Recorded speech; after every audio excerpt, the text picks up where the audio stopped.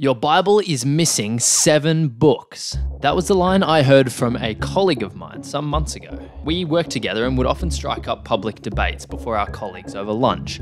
We discussed many divisive topics, such as baptism, grace and works, the apostolic succession, and praying to Mary and the saints, most of which were refuted with ease. However, my friend had a trump card, a topic I hadn't yet explored. The truth behind the origin of our 66-book Bible.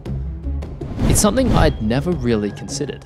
Growing up in the faith, I always trusted God's word to be true, but I never questioned where it came from or how it was compiled. What if there were books we were missing, or books that don't belong in God's true word? I started to wrestle and was challenged even further when my friend told me that our 66-book Bible is actually 7 books short. Confused, I questioned him, and he confidently affirmed that Martin Luther, our hero of the Reformation, was the one responsible for removing the books. This, coupled with the fact that, for the first time, he had seemingly swung the crowd into his favour, sent me on an unwavering quest. I must be certain of the 66-book Bible that I believe, and I wouldn't stop at anything to prove my friend wrong. So, after months of research, this is the true and historical story of how we compiled our 66-book Bible. I need to make a quick distinction. My friend and I likely have opposing views on what he actually believes the Bible is. Is it an authorized collection of writings, or is it a collection of authorized writing? One view says that the church gives the books their authority as scripture, whereas the other view says the books themselves already have the authority. We just need to figure out which ones they are. And in our pursuit of uncovering these authoritative books, I found myself starting with the New Testament of all places. The reason I started there is because there's much less debate over the 27 books written in the first century, because they all have specific traits and author qualifications that set them apart from other historical documents. However, there are some funny stories. 85 AD, a dude named Marcion of Sinope published the earliest version of the New Testament we have on record. But the guy had some wacky doctrines that eventually got him into some trouble. He believed that Jesus was a new, separate God sent to earth.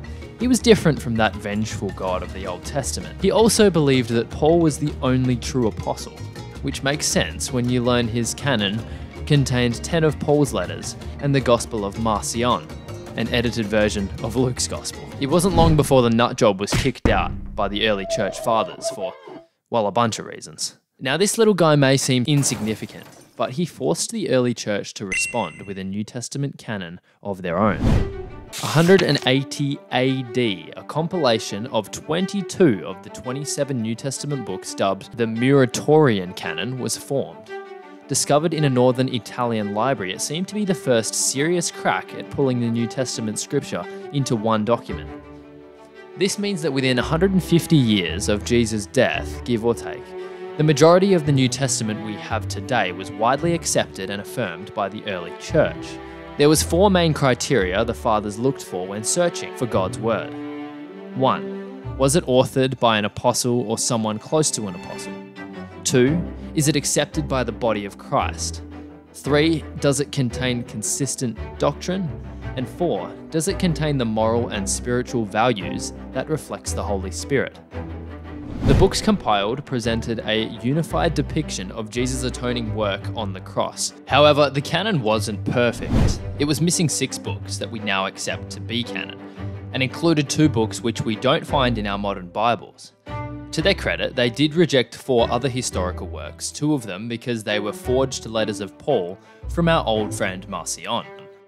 313 AD marked a huge year for the Christians as the Edict of Milan under the Roman Emperor Constantine officially decriminalized Christianity, meaning for the first time in its history, Christianity became legal, and also meaning that the early church fathers could finally gather together and form a united canon and communicate the truth easily throughout the rapid expansion of the early church. But here's where I want to pause, because we haven't yet discussed the Old Testament canon, the book on which this entire debate is hinged. 450 BC, a book was compiled called the Tanakh. the first Hebrew Bible used by the ancient Jews. But there were only 24 books included, and they were split into 3 sections as follows.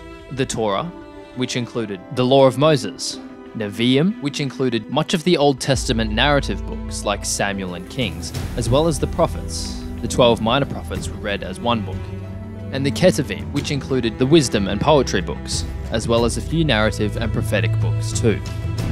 The question is though, what was special about these books? And how did they land their spot in the ancient Hebrew Bible? The Torah, the first 5 books of the Old Testament, are easily the least disputed due to primarily the early Jews' high regard for such text as scripture.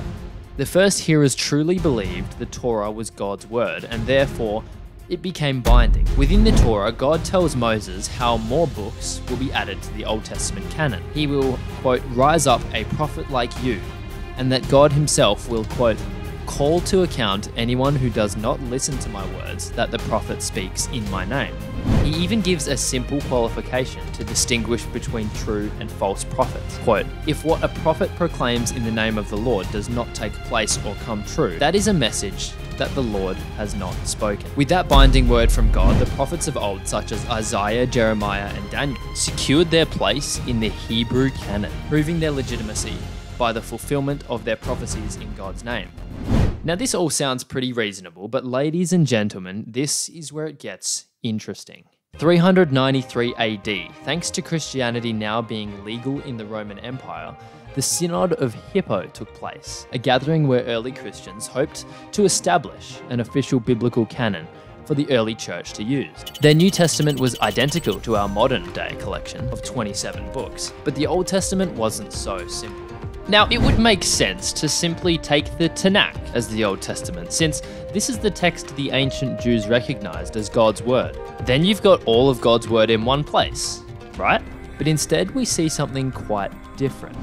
This new canon contained 33 books. You may notice some name changes right off the bat, but what jumped out to me was the 7 books I've never seen before. Turns out there's a gap in the Jewish timeline, 4 centuries in fact, where the history is seemingly missing. Well, these additional books fill that time period and recount accurate historical narrative and teaching from the time. They were included in the canon primarily because of their inclusion in the Septuagint, the first Greek translation of the Hebrew Bible, the Tanakh, compiled during those centuries of silence.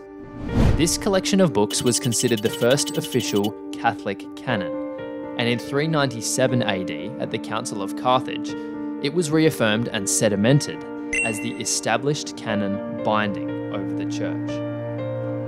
So the question now is, why does our current Bible have only 66 books and not 73? Was my work colleague right in saying that our Old Testament is incomplete? Well, for the next 11 centuries, the Catholic Church would continue to expand using certain teachings from these additional books, such as Tobit and 2nd Maccabees, to make a lot of money.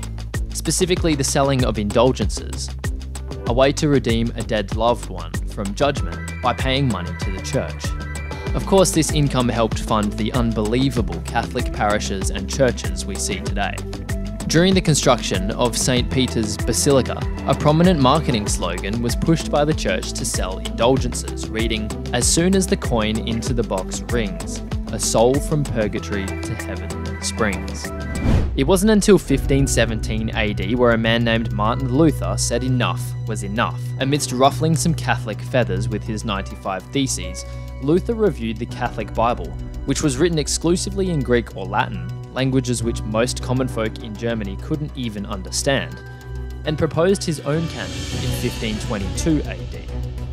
He assigned the 7 additional Old Testament books to a section called Apocrypha, and determined them to be useful but not scripture.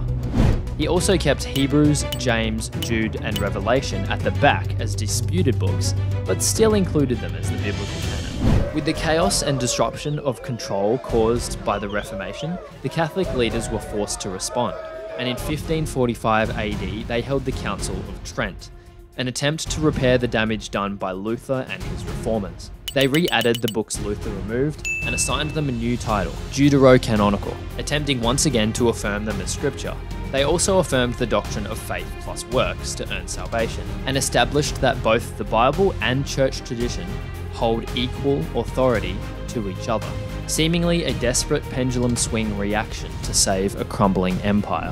My work colleague would argue that Luther removed those 7 books based on his personal preference alone, simply because they didn't align with his own theology. But that is not true. There were 4 main reasons why they weren't included in Luther's Old Testament.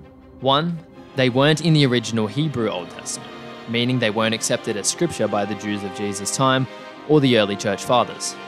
2, they contradicted the doctrine of salvation by faith alone, which is proclaimed strongly throughout the New Testament.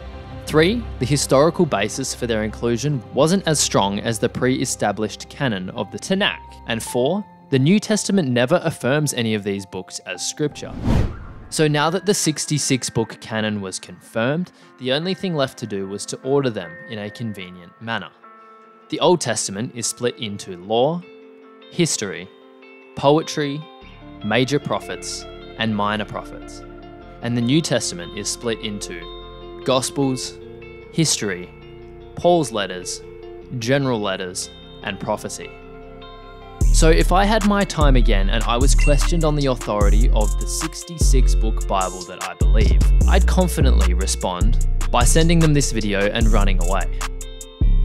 All love to my Catholic brothers and sisters out there. God bless.